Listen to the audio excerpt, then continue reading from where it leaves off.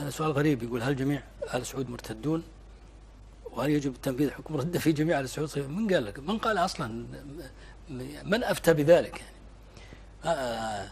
أولا ما في حاجة اسمها يعني أنك أنت في مكانك تجلس وتعد الناس هذا مرتد، هذا مسلم، هذا منافق. ما يخالف إذا صدر من إنسان إما كلام أو تصرف كفري صريح تستطيع بينك وبين نفسك، يعني بينك وبين نفسك تعتبره قد خرج من الملة. لكنك أنت تعلن، من أعطاك لا أنت عالم متبوع حتى يستفيد الناس من هذا الإعلام، ولا أنت قاضي في مجلس قضاء. شو المناسبة أنت تعلن؟ إذا كان الإنسان عالم متبوع في إعلانه لهذا البيان أنه فلان مرتد في مصلحة ظاهرة راجحة ومفيدة، أو أنت قاضي في مجلس قضاء تحكم على شخص ارتد، حينئذ لا بأس. أما أنك والله فرد عادي لا مصلحة من الإفتاء إلا البلبلة، لأنه غيرك راح يقول كافر وغيرك راح يقول مسلم، وراح يصير يتساهل الأمر عموما في مسألة الردة. لكن أنت ما تحتاج هذا كله أصلا.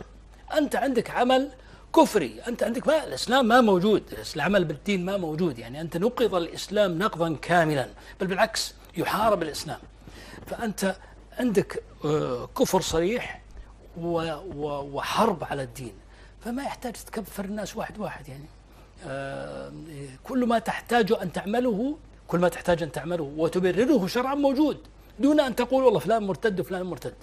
أما بالنسبة لآل سعود، آل سعود مثل غيرهم، فيهم الملحد، وفيهم عدو الله المتآمر مع الكفار، وفيهم اللي خارج من الملة، وفيهم المنافق، وفيهم الفاسق، وفيهم الفاسق المغرق في الفساد لكنه داخل دائرة الدين، وفيهم اللي هو يعني يأتي بعض الفساد لكنه فيه شيء من الدين محافظ على، وفيهم المتدين ما تدري، صحيح انه قليل لكن فيهم ناس متدينين ويتمنى لو يتبرأ من بقيتهم. فاحنا لا نستطيع ان نقول والله آل سعود لانهم والله من نسل فلان اذا هم كفار مرتدون. هذا النهج ليس مقبولا.